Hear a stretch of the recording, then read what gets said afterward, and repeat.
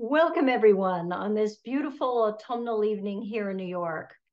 Tonight is our third panel discussion devoted solely to the art of Japanese painting. With the indispensable technology of Zoom programming, we can connect with an international audience and bring together scholars and collectors from distant locations to join together for about 70 minutes tonight to both educate and hopefully inspire us. We are delighted to have audience members, hopefully on this call, who've registered from 30 different states in this country and spanning 6 countries from Australia to Germany.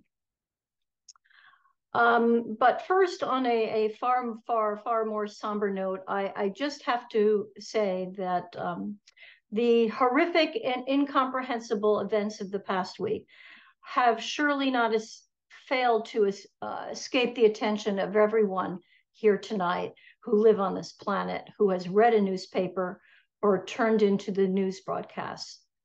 Arguably, now more than ever, we need to seek out and revel in the momentary escape that art, creativity, and beauty can offer us. Hopefully, tonight's discussion will offer some level of comfort to our small but passionate community of Japanese art lovers, and maybe even offer some measure for hope for the future of this world. On a much more hopeful note, for those of us lucky enough to live in the New York metropolitan area, and for those contemplating a trip here in the next few months, there is a cornucopia of Japanese art exhibitions at present, and another set to open later this year. So if you don't live here, start booking your tickets. At Asia Society, the Japanese Art Society of America's long-awaited and perfectly installed Meiji Modern exhibition just opened with a vast array of material from collectors and museums across the United States. Secondly, at Japan Society, tonight, Out of Bounds Japanese Women Artists in Fluxus opens and offers a seminal and critical look at 4 pioneering women artists of the 1960s. Also currently on view is the important exhibition at the Metropolitan Museum in its second rotation, Anxiety and Hope in Japanese Art, curated by Aaron Rio, and this runs through July 2024. In December at the Brooklyn Museum, the traveling exhibition curated by our friend Joe Earl, Transcendent Clay, Kondo, a Century of Japanese Ceramic Art opens. This will consist predominantly of loans from the collection of Jeffrey and Carol Horvitz, and with their generous support, have produced a gorgeous catalog. The show will remain in New York for about 1 year before moving on to the Minneapolis Institute of Art and other US museum destinations. So what an amazing array of interest in this country for the powerful and inspiring art of Japan. So to move on, tonight's topic on the art of Araki Minol will be approached from an art historical, curatorial, and collecting point of view. Firstly, we have an old friend and a rather important person in my early career, as she is in so many ways. She supported my 1995 exhibition and publication, the Frank Lloyd Wright collection of Surimono, and as then curator of Asian art at the Phoenix Art Museum, Professor Claudia Brown. The 1995 exhibition at the Phoenix Art Museum and its scholarly and insightful catalog, Araki Minol, Nature in Ink, were her inspiration and achievement. She will be with us live at the commencement of the discussion, but then by recorded video due to her prior teaching commitments at Arizona State University. And you can see behind me a copy of the catalog from that amazing exhibition, which apparently is in short supply, but may be available online. Another friend of even longer standing is Dr. Matthew Welch of the Minneapolis Institute of Art. His support and that of MIA for many decades have provided staunch advocacy for the field of Japanese art. Most recently, he was the organizer of the exhibition and publication on the ceramic genius and my personal choice of iconic 20th century artist, Kamoda Shoji. And you may remember that from an earlier Zoom talk we did last year. Under his baton, a posthumous retrospective exhibition, Boundless Pink's ink painting by Minol Araki, took place at MIA in 2017.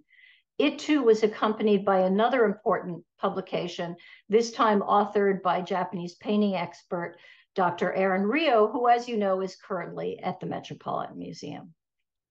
Finally, and maybe most importantly, we have with us from Santa Fe, New Mexico, the collectors and champions of Japanese art, David Frank and Kazukuni Sugiyama, known universally as Sugi. As you will soon hear, it is due to their passion and stewardship of the extraordinary artist's oeuvre that these memorable exhibitions took place and invaluable books were published. After years of successful support by Eric Thompson at his nearby New York gallery, it was they who recently approached my gallery as a possible venue for offering a few key paintings to our clientele, for which I heartily thank them. And finally, just as a matter of housekeeping, should you have any comments and questions, please use the QA function at the bottom of your screen, and time allowing, we will address those questions following the main discussion, which we hope will last about 70 minutes or so. So to get started, my first question goes to Claudia.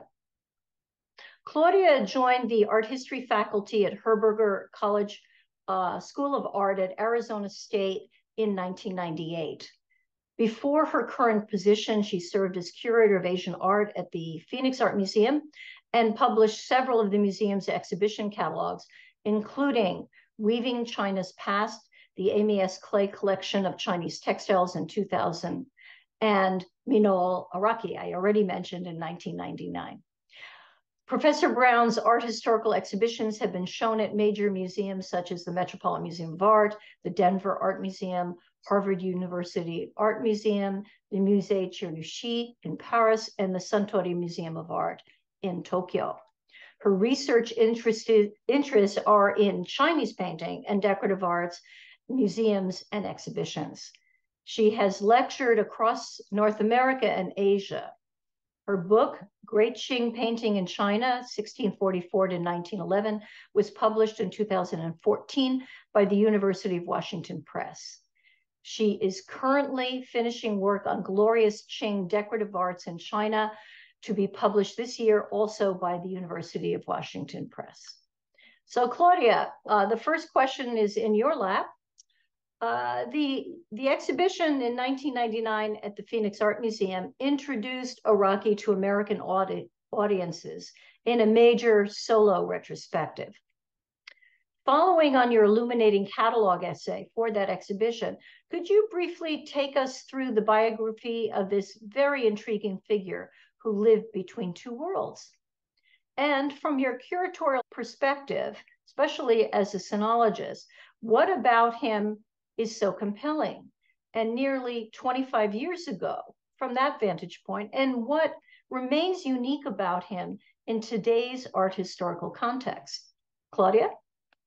I'm very pleased to be here. I've been very impressed by your series of panel discussions over Zoom, and I think it's a great contribution to scholarship as well as broad audiences of art collectors and other interested people. So thank you for doing these things.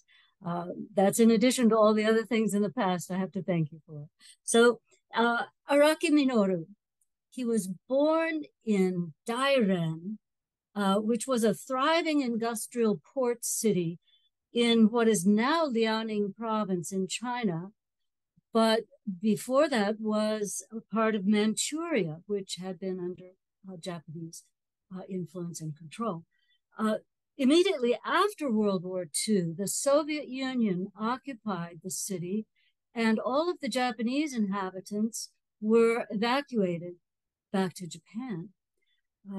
Araki had already begun his education in architecture, and he had lessons in Chinese painting from a painter who was a friend of his parents, all of that in Dairen. But then after returning to Japan, he resumed his studies, focusing on design. During his career in industrial design, he worked with various companies. The best known to me is Radio Shack. I know they're out of business now, but they were very big. And this took him to the United States and to Taiwan. I think, as we'll hear later in the discussion, the Taiwan stays were very important, I think. Well, to answer your further question, as a curator in the 1990s, I was impressed with the work of Araki Minol, which was introduced to me by Howard and Marianne Rogers of Kaikodo, the gallery that you may be familiar with. Aside from his accomplished style, I found him interesting as a rare example of an East Asian painter who maintained his endeavors in painting separately from his professional concerns. To me, this seemed very much in the spirit of the Chinese literati painting tradition, in which scholar artists had painting as their avocation at the same time they were pursuing a vocation as government officials. So I was especially drawn to the scale of the work. You can see some of the works on view in the Phoenix Art Museum Great Hall, which is a space that is actually even larger than it looks here. And I found the large scale of the work very, very impressive. I was interested that Araki's designer's instincts or sense led him to use compositions on panels, each of which is the size of a tatami mat. And then by bringing them together, either vertically or horizontally, to make these very large scale paintings. In a sense, he transformed the Japanese folding screen into a whole new format, a whole new genre of serried wall-mounted paintings. Well, so we can see this modular approach in some of his design objects, and now showing on the screen is one. I would like to show you an actual, I'm not sure, is this, yeah, I think this is showing. So this is the pivot tray, and you see it open here. It has trays that can hold things. This one opens as well, the top one. But then it closes to be a very compact object, metal and wood. And if I hold it in the light from the window just right, here, perhaps you can see the wood grain, which is very beautiful, and it varies from tray to tray. So both the outsides and the insides are very, very much to be appreciated, in the same way that the qualities, the gradations of ink in Araki's painting can be appreciated. I want to show you too the original box that this pivot tray came in. I think designers always find satisfaction in presenting beauty in the simplest solutions to problems. So, thank you. Well, Claudia, that was wonderful. And the show and tell was even better. And I think many of us, myself included, who are very aware of his paintings, I've never seen that in person. And to see the work of a man who could create that, as well as those magnificent landscapes in a very classical manner, yes, a true literate figure. And your insightfulness was captivating. Thank you. I would like next to offer the next question to Sugi. Sugi was born in Numazu, Japan, near the base of Mount Fuji. Shortly after graduating from Tohoku University in northern Japan in Sendai, he moved to New York as a designer with the Japanese firm NOL, N-O-L, Industrial Design. His focus was on home electronics, and he worked on audio products for Radio Shack, Yorks, Lake, and Lloyd's Electronics. Since his retirement in 1998, he and David have been managing the estate of the artist Minol Araki, whose artworks they have been entrusted to be placed in major museum and private collections. And actually, in just looking at the list, his works are now in over 19 museums spanning the globe. In his free time, Sugi enjoys watercolor painting, and he has been known to prepare an exceptional dinner, not only something that tastes fantastic, but is a work of art in and of itself. So, Sugi-san, my question to you is, the story of Araki Minol, as we know him today in the United States, is very much a part of your own personal story as well. Might you share with us how you first met this extraordinary artist? As experienced collectors and connoisseurs, what drew you to him and to his artwork? Sugi-san? Thank you, John. After my graduation from university, I was working for a Japanese trading company that dealt with electronic products. One day in 1970, one of my colleagues told me that an associate of his was looking for a young guy. That young guy is important. Young guy who had experience in exporting products to USA. I met that person, who was Minoru Araki, and his ideas were very impressive, but his plans were still in the formative stage. He suggests me that I should study design, and then he will open his design studio in New York City.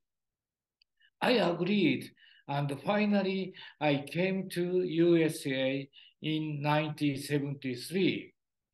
In the beginning, I found him to be a great designer, and I heard he was also pretty good brush painter. During a business trip to Taiwan, he showed me some of his works. I thought they are good works, but they are not my taste at that time. My interest was more in Nihonga, a traditional Japanese painting.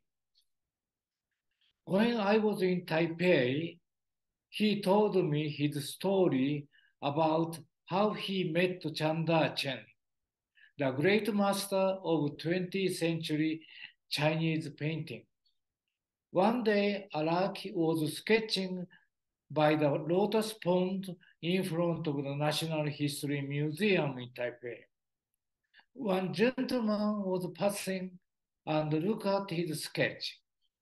They talked a little, and in the end, he asked Araki if he would like to meet Chanda Chen. That gentleman was Yao Mongku, a well-known artist and friend of Chanda Chen. After that meeting, they all became good friends, and Chanda Chen became Araki's mentor. In 1972, Araki me if I would like to meet Chanda Chen. I was more than honored to meet him. I was very impressed, and ever since then, I look at study Chinese painting more. Whenever I had a chance to visit Taiwan, I always went to the National Palace Museum. I began to like Chinese painting more than before, and I appreciate Araki's work. One day in Taipei in 1974, I told Araki that I would like to be his promoter and to introduce his paintings in USA when I retire. He just smiled, but he was glad that I finally understand his works. Fortunately, I met David Frank in 1976. I told him my story and I introduced Araki to him. I told David that I would like to introduce Araki's paintings to audience in the USA.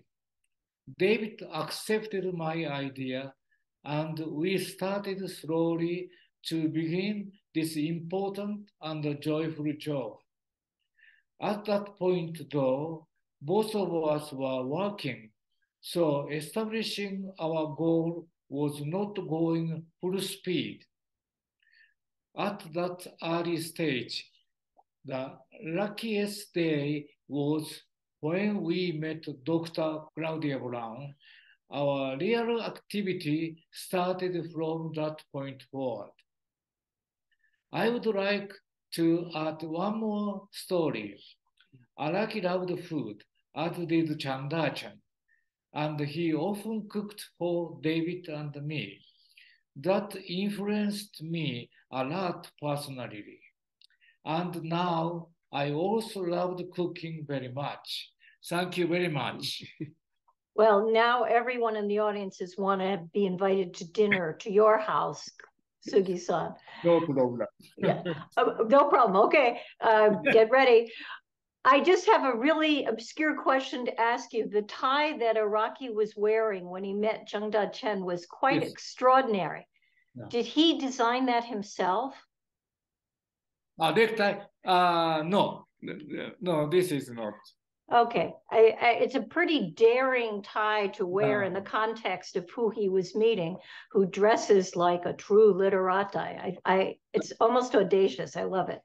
Chanda Chen looks like a saint. Yeah, like yes, like a senin, and we say in Japanese. Absolutely. Yeah. Thank you. Very insightful, and the anecdotes were wonderful. I would now like to turn to the man sitting to your left, David Frank. David was born in Harrisburg, Pennsylvania, graduating cum laude from Mercersburg Academy and received his BA from Brown University.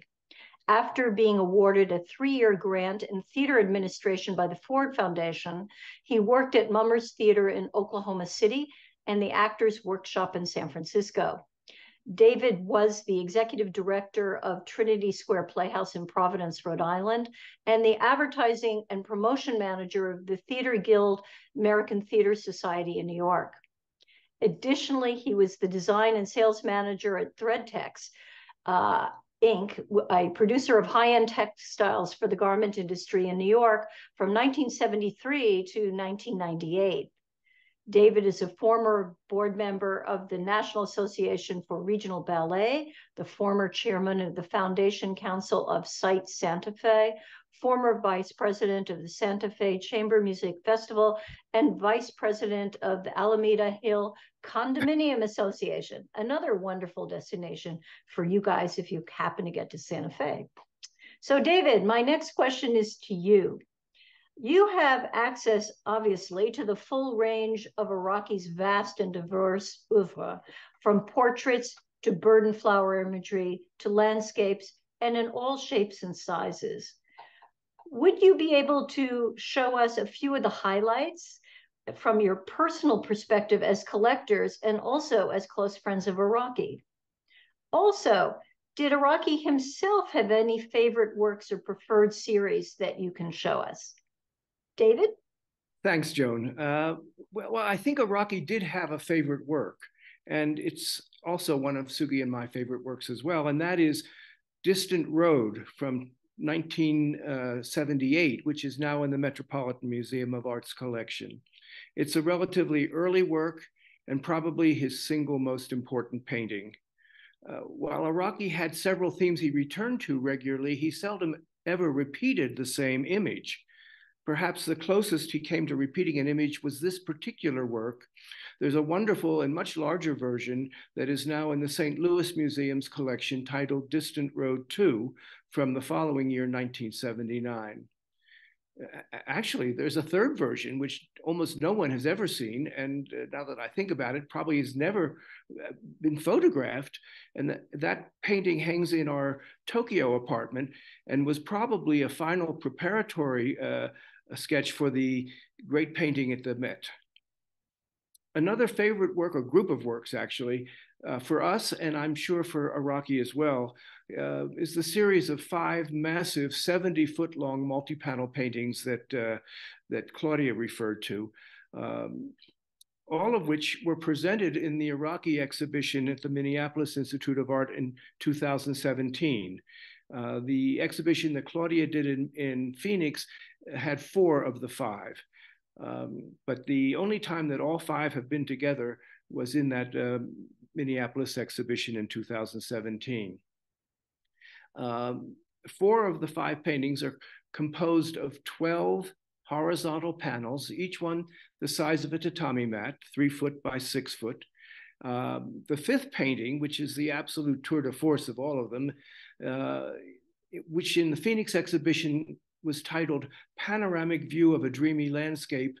In Aaron Rio's catalog for the Mia exhibition, it was titled Boundless Peaks, same painting from 1980. And that's composed of 24 vertical tatami-sized panels. So overall, it's a monumental 6 feet high by 70 feet long. Being an industrial designer, Araki engineered these multi-panel paintings in such a way that the individual panels or small groups of contiguous panels could be displayed independent of the entire painting and still be perceived as a full and complete work. Interestingly, 4 of these 5 gigantic paintings have ended up in Minneapolis, not by design, but more by happenstance. Bill Clark, who had gotten to know Araki and who Araki had great respect for, bought the first 2 of these monumental works to enter a museum collection, the Clark Center for Japanese Art in Hanford, California, around 2002. Flying Dragons Roam the Heavens of 1989 and Hecuba Village from 1985 were the 2 that went into Bill's collection. Subsequently, that museum's entire collection was acquired by the Minneapolis Institute of Art. Years later, Sugi and I donated Boundless Peaks to Mia, and they eventually bought Snow Monkeys at Play in Autumn and Winter from 1992. The remaining 70-foot multi-panel painting from the original group of 5, titled Lotus Pond from 1987, was recently acquired by the Museum of Fine Arts in Houston. Araki could create landscapes in different formats too, which were also very impressive and important to him and to us. Here is a pair of very large scrolls, each painting more than 8 feet high, Ethereal Landscape 1 and Ethereal Landscape 2 from 1991 that were in the Phoenix exhibition and catalog. Together with their mountings, these are over 13 feet high. These scrolls, together with the 2-panel painting Cherry Trees Like Clouds from 1990, were painted specifically for an apartment I had just bought that had a double height living room with a 22-foot ceiling. These paintings were intended to be hung slightly above eye level and to be viewed from below. Perhaps someday, hopefully when these enter a museum collection, they can again be viewed from below as Araki had intended.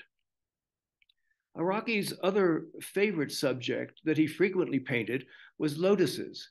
And I would say that Sugi and my favorite, and perhaps Araki's too, is the 2-panel Lotus Pond from 1986 that was in the Phoenix exhibition. It's now hanging in our dining room in New York. Araki explored a wide range of subjects in his art, including figures or portraits, all of them imaginary figures, not meant to represent anyone in particular. An artist whose work he enjoyed and most clearly influenced his figures and portraits was Egon Schiele. A favorite here is Reclining Nude from 1980, where Araki's admiration and respect for Schiele's work is clearly apparent. Finally, Sugi and I have a favorite bird painting, another of Araki's major subjects, and this is the striking and elongated bird of 1978, which like many of Araki's bird paintings, captures some of the humor and charm of another of Araki's favorite artists, Bhattacharya. This painting, together with many of his other bird paintings, show a lighter, more playful side of Araki's work. Thank you, David. That was great. And I'm just wondering, it sort of occurred to me looking at your slides that there's something about his monumental horizontality in his work that evokes to me hand scrolls.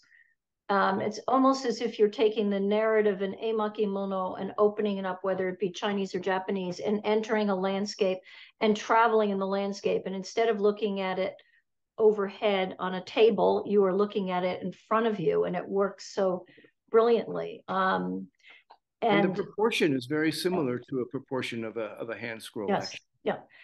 Claudia, could you re-mic yourself? So I wanted to ask you that question as the sinologist in the room. Would you buy that as an idea, you know, that he's looking at that and then blowing it completely out of a proportion in a new way? Yes, but I think maintaining that that narrative spread of motifs that hand scroll paintings developed so beautifully. And I think you're absolutely right. They are like hand scrolls. I'm interested that sometimes Araki seems to move from right to left in the painting, and other times he seems to move from left to right. So maybe that's in relation to your title for this presentation, this panel discussion, life in two worlds. Is that you described him as having life in two worlds? So right to left, moving in time and season, and then but also sometimes moving left to right. So very interesting. I think it's true, and I felt that people looking at the paintings on the walls were traveling within the scroll the way one does when looking at a hand scroll. And of course, looking at a hand scroll, you would go from right to left all the way from the beginning to the end, but then you would go from the end back to the beginning to see it in the other direction as you roll it up. So very much the same kind of movement. So let's move on to the fourth member of our panel. Dr. Matthew Welch is the Mary Ingebrand Pollard Deputy Director and Chief Curator at the Minneapolis Institute of Art. He received his PhD in 1995 and has been with the museum since 1990, first as curator of Japanese art and later in his present leadership role. His current position has him helping his curatorial staff strategically build all aspects of the museum's global collections, while he negotiates exhibitions ranging from Botticelli to Anish Kapoor. He still remains a passionate advocate for Japanese art, and I can say that's 100% true. I've been a witness to lots of this. Matthew is a man with more hats than anybody else I know, and somehow he keeps them all up in the air at the same time. So Matthew, my question to you, the 2017 MIA exhibition, Boundless Peaks, Ink Paintings by Minol Araki, featured at its center a 24-panel ink painting that spans several walls and gave title to his exhibition, as we've just heard. But it was also published in the exhibition catalog in a really super way with a multiple fold-out format. So thank you for that too. What especially was interesting for you about this particular work? And for your museum, which is truly encyclopedic, what are some of the advantages and possible challenges of displaying such a monumental work over time? Matthew? Yeah, thank you, Joan. Thank you for that really wonderful introduction. And, you know, just by way of reminder, the show was in 2017, and it was curated by Aaron Rio, now at the Metropolitan Museum of Art, who also authored the catalog. And so I'm doing my darndest today to channel Aaron. It really was a spectacular show. And I think my interest in Boundless Peaks stemmed from the fact that it was Araki's first monumental landscape, this kind of scale. And, you know, also, you know, for various reasons, not scale alone, I think is a pivotal moment in his oeuvre. And so we'll talk about scale in a moment, but one of the things that's challenging in a presentation like this is getting you to experience these works in a way that might feel a little bit like you're seeing them in a gallery. And so we've created a kind of live video for you to do that while I continue to talk. And if Bonnie will just advance it, you can sort of traverse the landscape in a way that Claudia was just mentioning. So this landscape was intensely personal for Araki, I believe, in that it pictured the area around Shimabara, a coastal town in Kyushu, where his parents were originally born and where he and his mother returned after the war. Now, it's buttressed by water both to the east and west, or at the beginning and end of the composition itself. And this may well represent a panorama that spans from the Ariake Sea to the Tachibana Bay on the west, thus traversing all the way across the Unzen Amakusa National Park. Although Araki's rendition is not literal, it rather more sort of impressionistically explores that landscape. In fact, he never spent much time in Shimabara, but made sketches there as a young man, and significantly returned to the subject much later in life when he chose this subject for his first monumental landscape. So at the same time, stylistically, for me, the work is important because of its connection to his mentor, Zhang Dezhen, who just before Araki rendered Boundless Peaks, Zhang Dezhen had completed his panoramic view of Mount Yu, a mountain range in southeastern China. And this work was exhibited in Japan at a hotel in Yokohama, then just before Zhang's death in 1983 at the National Museum of History in Taipei. It's now in the collection of the National Palace Museum of Taipei. So like Zhang, Araki utilizes the so-called broken ink technique of layering areas of wet, amorphous ink brush strokes in rich black, medium gray, and very pale ink onto the paper, so that if you're up close, it sort of disintegrates into a very abstract form. But as you back up, then they start to take on meaning as landscape masses. This is another example where just some minor details, some branches of trees, perhaps a winding path, as David alluded to, sort of make the entire thing make sense, although close up, it's a very abstract passage. So the other thing that attracted me to Araki, and this is a great example of where he then has a passage and you're not quite sure what's happening here. Is it a parting of the clouds so that light is striking the landscape? Or is it that you've seen past the deep, dark forests into a plateau area that's filled with light? But it's these passages that help make the landscape come to life and be understandable as a landscape.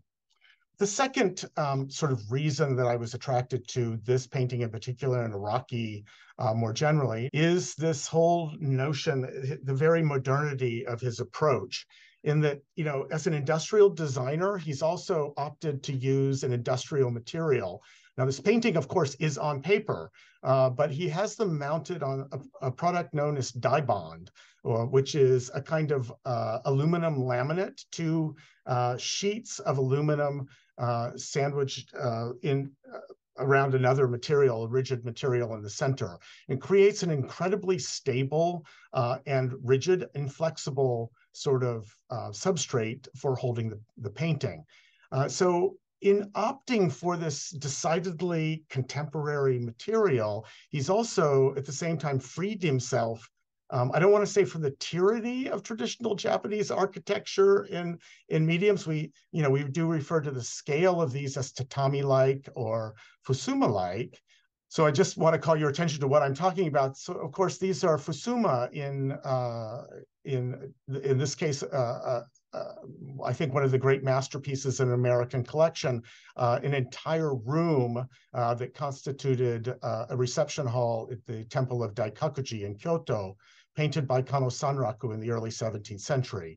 But in this case, of course, Sanraku is fettered by the functionality of these works.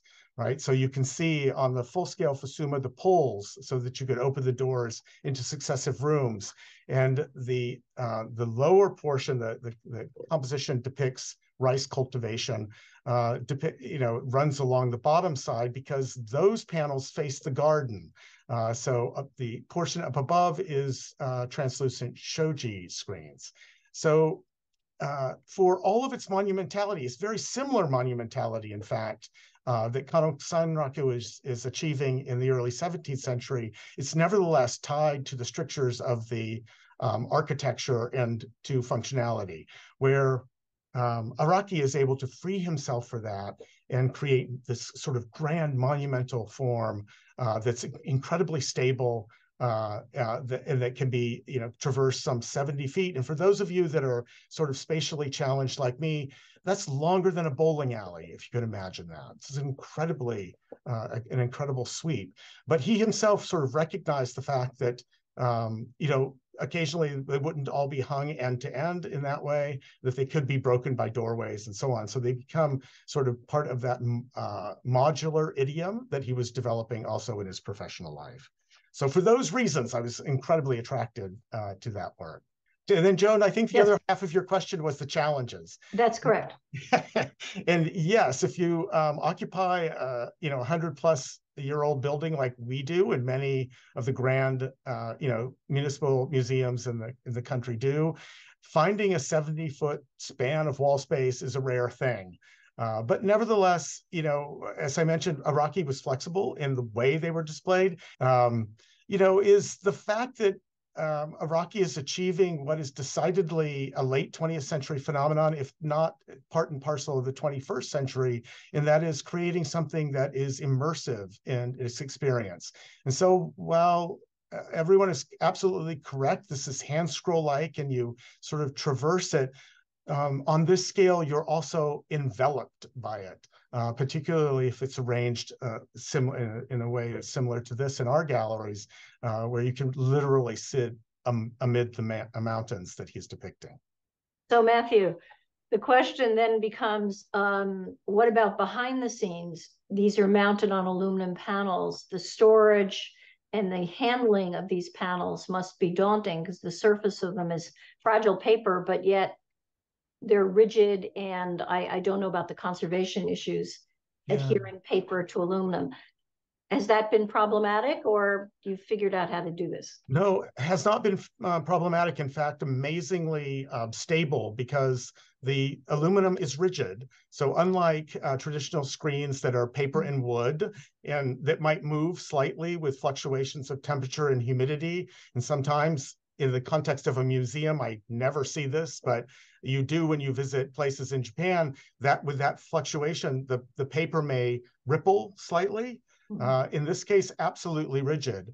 The great thing about this sort of system too, and I have to imagine that Araki understood this, with his expertise in industrial design, is that they're light. So they're individual panels that are very easy to handle. Of course, you have to take care of the edges and so on. It is fragile in that way. We do store them standing with sheets of glassine in between them so that their surfaces are not rubbing against each other. But in fact, they're much easier to handle than a traditional folding screen, because as you fold those up, of course, you're increasing the weight of the whole thing. But in this case, you can deinstall them or install them panel by panel. Easy. Terrific.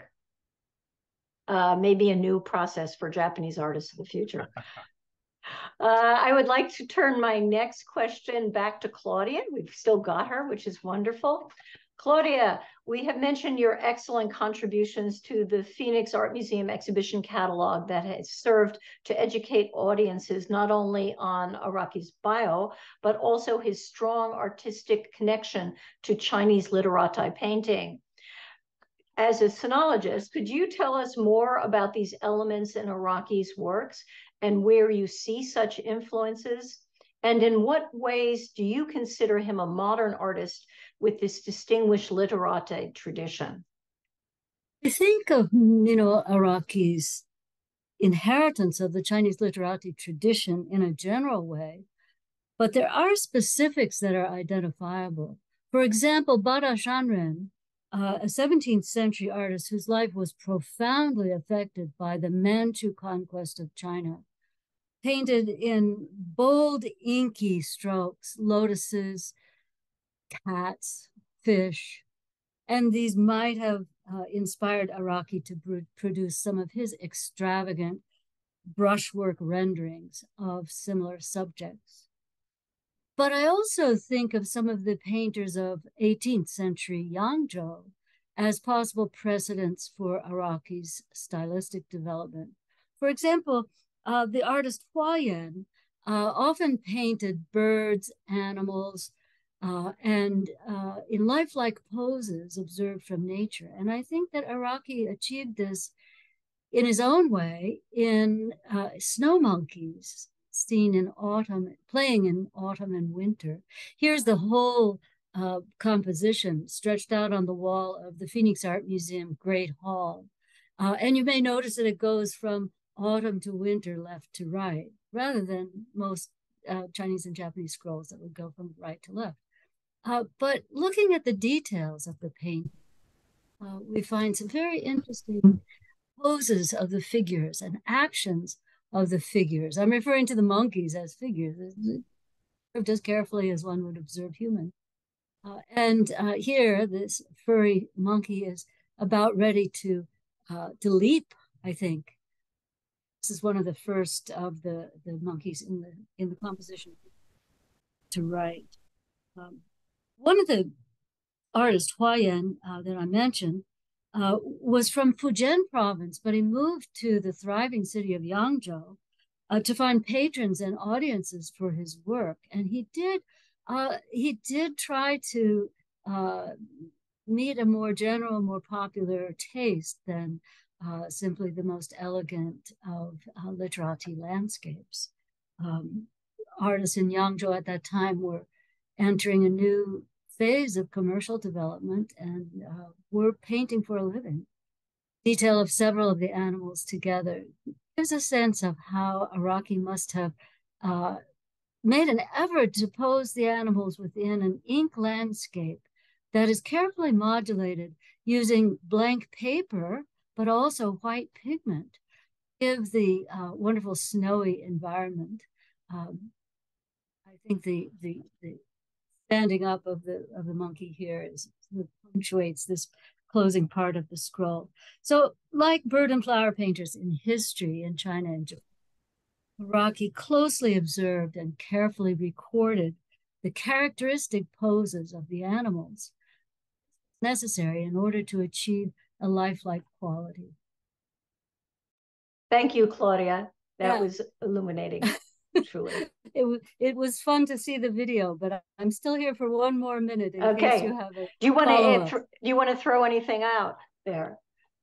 Well, I noticed that there's more to be said about the snow monkeys later on in one of the other presentations, so I'll leave it at that. But I do think that the connection to the Yangzhou artists and probably connection to some of the 19th century artists, especially those working in Shanghai, ought to be considered. It's not just the Bada Shanren connection that we could find some illumination from. Thank you. And I also have to commend you for having recorded this just in case and wearing the identical clothes, sitting in the exact same pose. You had me fooled. Okay, that was fun. Thank you, Claudia. Good, and send my best to your class. And hopefully they will catch it. They will catch it when we post it, hopefully by the middle of next week. You're so good to do this. It's a pleasure. Okay, I would like to return to Matthew for the next question. The Minneapolis Institute of Arts collection boasts several extraordinary multiple panels by Araki, as we have seen. Could you tell us a bit more about these masterpieces in Mia's collection? And from a curatorial perspective, what stood out to you about these works? And what did they tell you about the man himself as painter and person? Matthew? Great, thanks. I'm so impressed with Claudia being able to clone herself. I've got to figure out how to do that.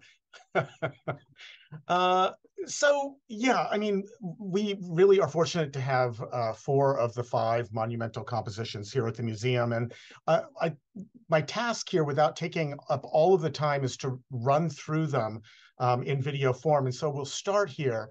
This is Hekiba Village, painted in 1985, just a few years after Araki painted Boundless Peaks. And unlike the specificity of Boundless Peaks, Hekiba Village is an imaginary place. Actually, the name derives from Araki's studio name rather than from an actual place. And in fact, Hekiba is also pronounced Pipa, which was Araki's, of course, name that he used for his industrial design studio. So in many ways, it's a wonderful illustration between Boundless Peaks and Hekiba Village of Araki's transition away from Zhang Dezhen's and his use of that heavy haboku, wet layers of ink, to a more studied approach that saw the proliferation of landscape details in trees in all their diversity, architecture, rocky outcroppings, and seasonal elements. And you see that here to great effect in this detail. So too is his use of color in a much expanded palette to render both the trees and their various foliage, reds and oranges to connote blossoms or fruit, blues and greens to suggest verdant hills, and so on. All of it combines to achieve a kind of more decorative impact, which is a hallmark of Japanese aesthetics. I just show here, this is Hekiba Village displayed in our gallery, so you can get the entire sweep and some sense of scale. The next one, I'm fudging a little bit. This is not in our collection. As was mentioned earlier, this was acquired by the Museum of Fine Arts in Houston, but it's one of Araki's Lotus paintings. It's 12 panels laid end to end, so some 69 feet long. It was painted in 1987, some 4 years after Zhang Dezhen's death.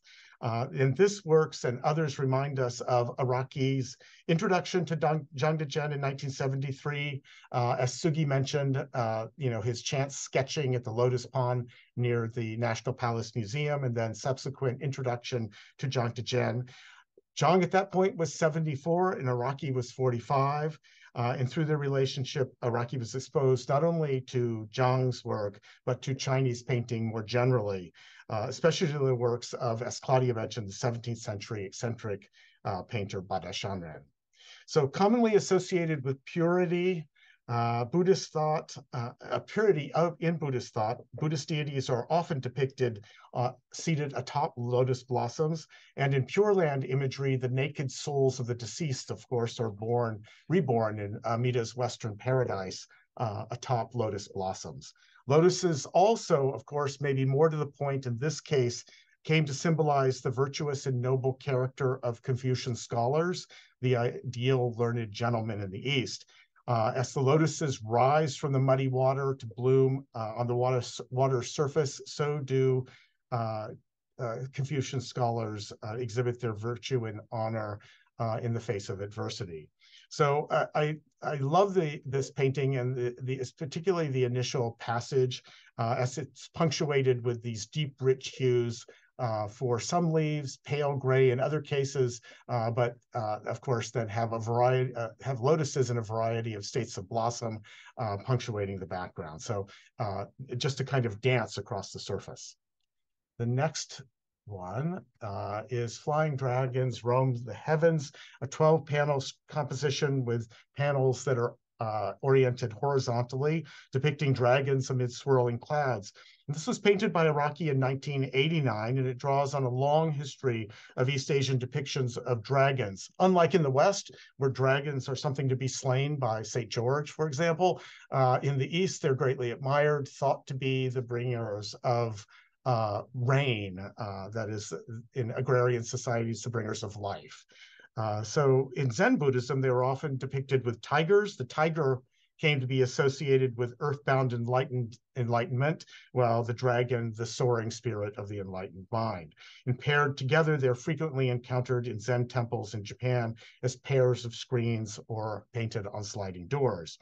Araki's dragon panels are remarkable for me because of extensive use of black We'll see the overall composition in a moment, but unlike traditional dragon paintings, he has them barely emerging from the murk of the dark sky to create an incredible sense of drama.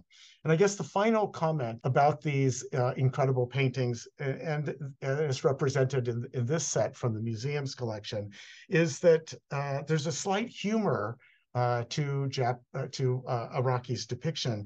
Despite their sharp claws and teeth and their bushy eyebrows, their beards, their long feelers, which I learned in preparing for today's remarks are called barbel. They lend a kind of gentle drollness to these depictions of them. And again, it brings to mind the Asian notion of these great beasts as fearsome, but also good. And you come across this particularly in depictions of the 16 holy followers of Shakyamuni, particularly Handaka, or Panthaka, the Indian ascetic who is often shown with his cohort, dragon, cradling his head in his lap. And so there's a feeling of, the Japanese say shitashi, a kind of friendship or gentleness to these great beasts. And there's the overall composition. You can see here that pervasive use of a very rich velvety black from which these dragons emerge. And then the final composition is the monkey painting that Claudia just spoke about. It was painted much later in 1992 when Araki was 64, and the panels show Araki returning to an assertively Japanese subject. The so-called Nihonzaru, or as the Japanese refer to them affectionately, Osaru-san, is a macaque that is native or indigenous only to Japan, with their distinctive red faces and bottoms. There are any number of troops that occupy the three main islands of Japan. They're not found on Hokkaido, on the almost all other islands rather. They prefer mountainous areas, but they really can be found almost anywhere, and the Japanese delight in keeping track of them. They are, in fact, matrilineal troops. It's the males that leave the troop in search of mates and have to join other troops, but that's at the discretion of the females that he encounter. So the Japanese delight in following who is the alpha male, who's in, who's out, and which female is reigning supreme. There's some 30 to 40 monkeys comprise the troops, but they can also be as large as several hundred. And there are thought to be about 120 of these monkeys still in existence in Japan today. Of course, historically too, monkeys have been considered auspicious creatures, admired for their cleverness. During the Edo period, trained monkeys would be trotted door to door to perform a kind of ceremonial dance, waving a gohei, a kind of cut paper wand to bestow blessings on members of the household at New Year's. And then finally, in addition to assertively Japanese nature of the theme, again, they're found only in Japan, Araki's approach, and Claudia is absolutely right about the sort of distant nature of the influences here, but his approach to the composition, that is pushing these motifs to the foreground, the sort of gentle humor that's implicit in these monkeys, and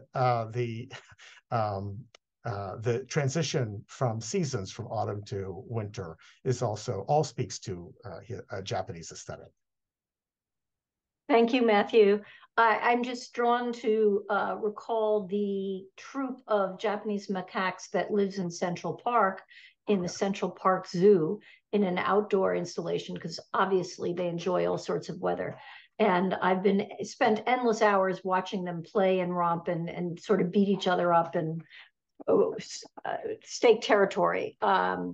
And I know many of my Japanese artists who live in the mountains, curse these animals on an ongoing basis for the mischief that they cause and the nuisance that they become. But in Araki's composition, they're absolutely adorable, and you want to take one home. Yeah. Thank you. I would like to move on to my second to last question for David. As the title of this event suggests, Araki was a fascinating figure who lived between many worlds. And in that sense, you could consider him a very modern individual, arguably even ahead of his time. Since you knew him personally, could you provide us with some insights into how Araki viewed himself? Did he attach himself to any labels such as modern or traditional? And did his personal biography actually inform his self-perception as an artist? David? Interesting question, Joan. To be very honest, Araki didn't have the greatest social skills. He was uncomfortable and a little bit awkward, actually, in social settings, especially around people he didn't know well. In his artistic practice, he considered himself an outsider. He never was and never wanted to be a part of the Japanese art world. He didn't belong to or participate in any of the clubs or societies that made up the art scene in Japan. He preferred, in fact, to spend much of his time in Taipei, where he had a home, a large studio, and also a branch of his industrial design company.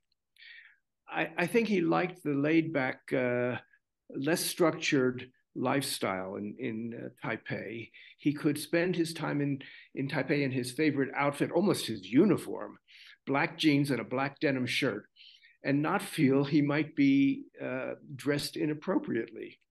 It was there also in Taipei where his assistant, who did the mountings on all of his work, was based. One thing I know Araki hoped for, in which he expressed more than once, was that he would be remembered not as an industrial designer, but as an artist. Hence his interest in establishing his own museum, but more about that a little later. He also did not see himself as a Japanese artist as much as a kind of modern world artist who was not bound by or connected to what was the current trend or fashion in Japanese painting. He traveled quite a lot, absorbed influences from everywhere he went, and lived much of his life outside of Japan, with homes in New York and Taipei, as well as an apartment in Tokyo's Zabujuban and a house in Meguro, where his major studio was located. But it was Chinese art and culture really that he gravitated to, and Chinese food, I might add, which he enjoyed eating and cooking, and I can say he was quite expert at.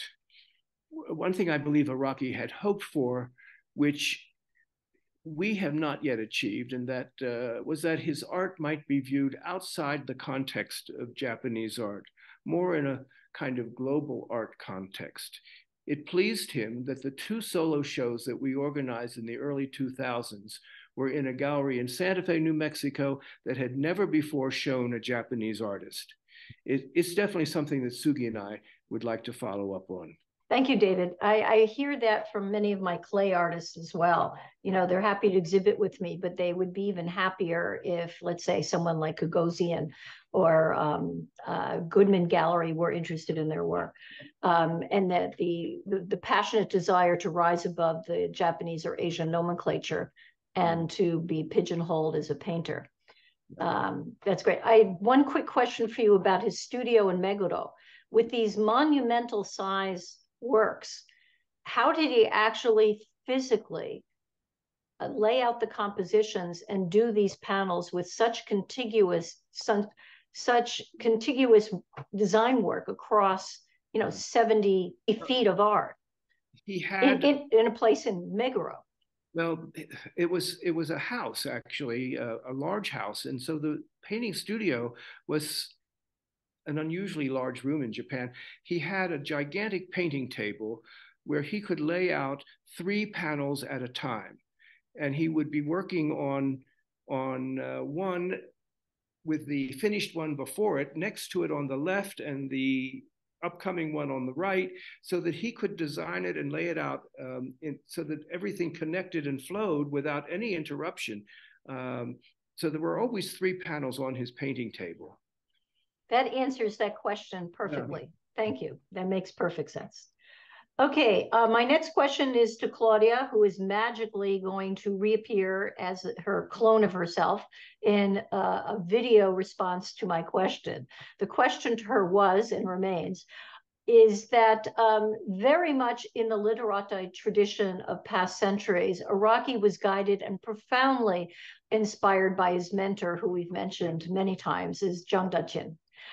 what are some of the similarities and influences that you see of his mentor in Araki's work?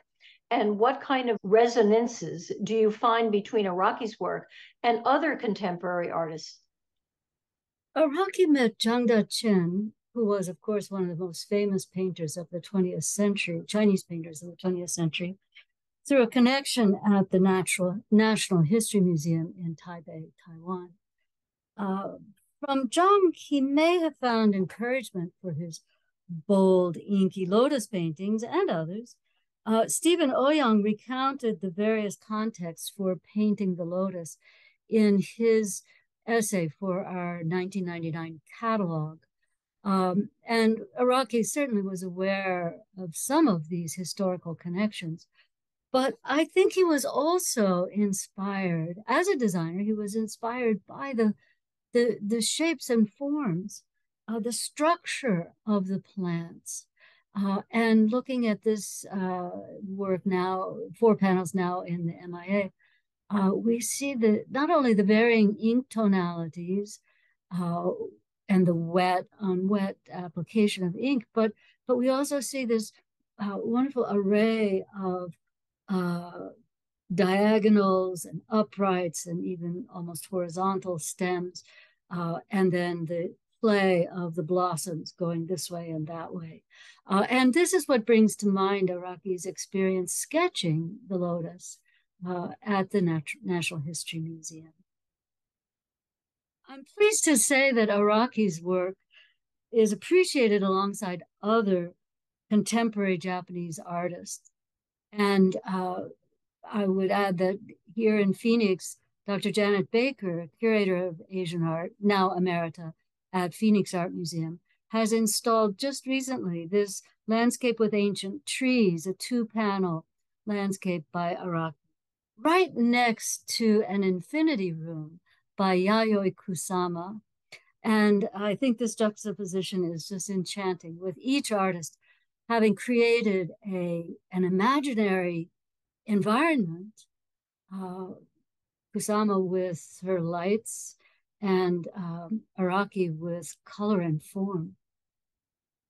I thank Claudia in her absence for her comments, and now I'm desperate to get to Phoenix and see the juxtaposition between Kusama and Araki. And I think it'd be really wonderful to set up a computer there for comments or a book of what the viewers think as they walk through these 2 very different approaches to landscapes. It'd be amazing. Now I would like to ask my final question of David, the penultimate question. Not only were you and Sugi-san, both personal friends of the artist, but you 2 are now the stewards of his legacy.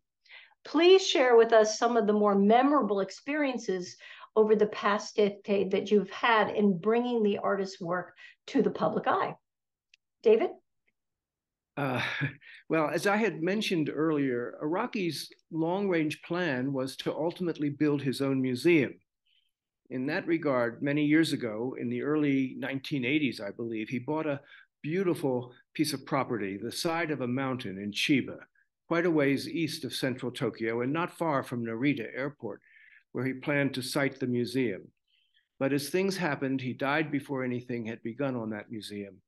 In the meantime, Sugi and I realized that a museum rather remotely located in Chiba, showing an artist whose name and work was basically unknown, would not attract many visitors. We felt that a major museum exhibition might be a helpful beginning, and through good friends who were mentioned earlier, Howard and Marianne Rogers of Kaikodo, we met Claudia Brown, then Asian curator of the Phoenix Art Museum, who had a wonderful response to Araki's work when she first saw it, and who developed a beautiful exhibition and catalog. That was followed by a couple of solo gallery shows in Santa Fe. Meanwhile, Araki had entrusted the great bulk of his work, more than 300 paintings and sketchbooks, to Sugi and me, with the understanding that it would all ultimately be donated to his museum. So as fate had it, he passed away before that work ever began on the museum. And Sugi and I have made it our mission for the rest of our lives to place that work in major collections, public and private, and have finalized an arrangement with one institution, the Minneapolis Institute of Art, that will become the leading repository of important examples of all genres and themes of Araki's work. In addition, we've planned for the establishment of an Araki endowment to fund in perpetuity exhibitions, publications, conservation, scholarship, all of which will protect and ensure long-term Araki's legacy. Araki died in 2010, leaving us with in excess of 300 paintings. So in the last 10 or 12 years, we've placed or sold multiple works to 16 or so of the 18 or 20 museums in this country, which have large and important Asian collections, especially Japanese collections. In addition, we're in conversations now with several other museums which have not yet gotten representations of Araki's work. So we're still moving along, and I think we're making some good progress.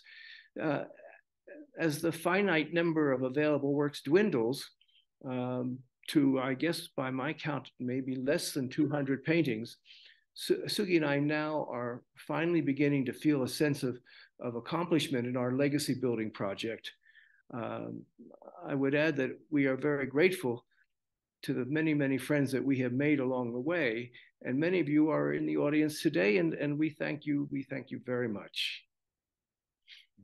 Well, David, kudos to both of you for not only shepherding this material into important research and institutions that will guarantee that these works go on view and are appreciated and studied in the centuries to come, but that you have designated Minneapolis as the repository of all this material and background information, and even have thought to endow conservation and research on the subject, which is a dream. And I am sure Araki is looking down upon both of you with great pride and great gratitude. It's remarkable what you've accomplished. And so my final question goes to Matthew. And Matthew, as part of an institution's mission to educate audiences about artworks in their collection, what can you tell us from your side about this new initiative that's been launched with the collaboration between David and Sugi to continue the understanding and appreciate of Araki and his oeuvre? You have the final word. Yeah, thanks, Joan. I just have to pause before reflecting, the institutional stance to I just applaud David and Sugi. I mean, I think that they have done so well by this artist. Really dedicated decades of their lives to properly shepherding this material and placing it at places where people can see it. That I know it's not always easy; it's sometimes very frustrating, but they have done such a magnificent job. And I have to say that the sort of agreement that we reached with them ensures that I should back up and say, the greatest stumbling block to doing projects in museums like ours, of course, is funding. And funding for scholarship, funding for publications, funding for symposiums, exhibitions, and so on. All of that activity costs in one way or another. And so in setting up an endowment, David and Sugi very presciently, I think, set up a system, we're obviously receptive to it, that really enables us to surface this material in a periodic way so that the public can experience it. And I think the great thing about it is that it's a very elastic sort of agreement, so that the way it manifests can change over time, so that we're not repeating the same program again and again, but rather can create completely new programs. In some cases, for example, featuring Araki alongside other artists like him who really kind of occupied an international stage rather than being specifically a Japanese artist, a Chinese artist, an artist from Taipei, but rather transcended all of those worlds. By staying flexible in the way that we can program, I think they really very smartly ensured that programming will take place far into the future, and we're delighted by that. Well, I didn't say before, but choosing Minneapolis was a stroke of genius, because Minneapolis has such rich holdings in the world of Asian painting, that those kind of comparisons you are talking about do not require loans from outside, but can be done in-house.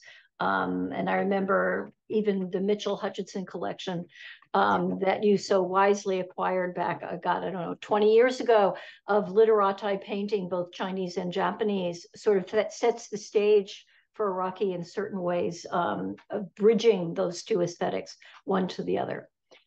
So I'm delighted, and we look forward to how you and your curators, since you are no longer the Japanese art curator and your curators ongoing, will be able to use the collection in new ways. Your Chinese department, your Japanese department, who knows, even your Western art department. So thank you very much. Yeah, all I of fully you. expect to see them in the contemporary galleries. Wonderful, wonderful. And he will be happy up there in heaven to know that. Yeah. We have a little time for a couple questions. One is a statement that the wonderful painting that is now hanging in Phoenix, paired with the Kusama, according to Janet, who's watching tonight, our curator emerita from the museum, is that it will be on view through summer of 2024. So you've got lots of time to pass through Phoenix. One question that's sort of interesting, and I certainly don't personally have the answer, and I don't know if either of you or any of you can answer that. As Araki traveled around the world to a significant degree, was he ever inspired or ever attempted to work in materials such as oil painting? Actually, not in a kind of formal way, but he did a handful of oil paintings when he was in New York. I don't think he ever worked in oil when he was in Japan or Taiwan, yeah. But in New York, there are a couple smallish, rather small paintings, but they are oil and canvas, and they're kind of village scenes with buildings and houses and people, trees, not specifically anything in particular. I mean, Araki never really painted with a particular landscape or individual in mind. It's mostly imaginary scenes that he drew from his own head. And these handful of oil paintings fall into that category, and small. Are they good? They're very... Did he miss something by not pursuing it? It's the question. I don't know. Okay, I won't put you on the spot. Another question is, he dabbled, let's say he dabbled momentarily in oil. Did Araki ever pursue the art of calligraphy, which is such an important part of the literati tradition? He incorporated calligraphy in a number of his paintings, but not his calligraphy.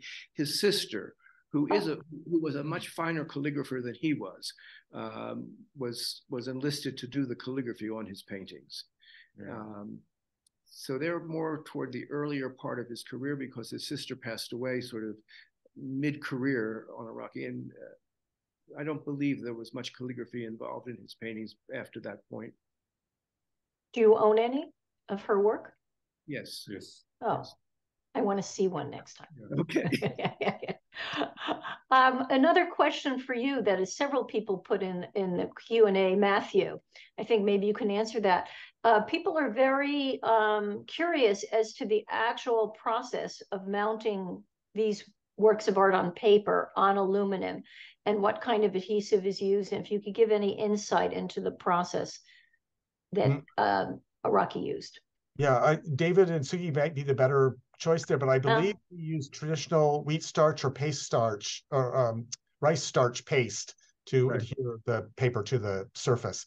And that's very important because any sort of synthetic glue would darken over time. But the beauty of those traditional materials, wheat starch paste and rice starch paste, is twofold. That doesn't happen, but also, it's reversible. So if they needed to be remounted, it can be very gently moistened, peeled off of the dye bond and reapplied to a different substrate.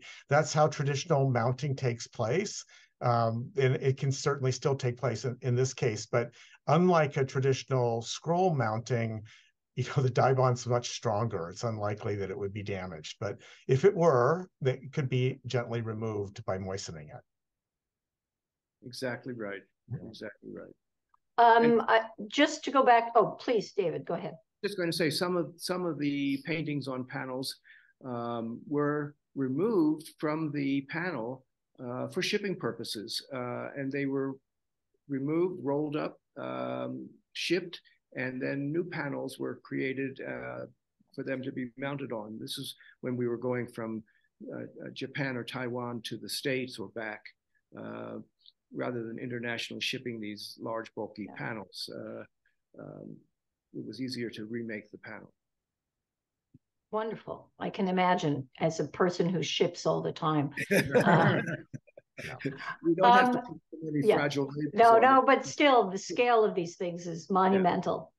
Aaron Rio, who we've mentioned many times, and the author of the wonderful catalog from Mia, has been watching, and he said there's an example of Araki's sister's calligraphy on a large lotus painting that is currently or maybe not hanging, but is in your collection, Matthew. Actually, it was on the screen earlier in the program. Okay. It was. Yeah. Okay.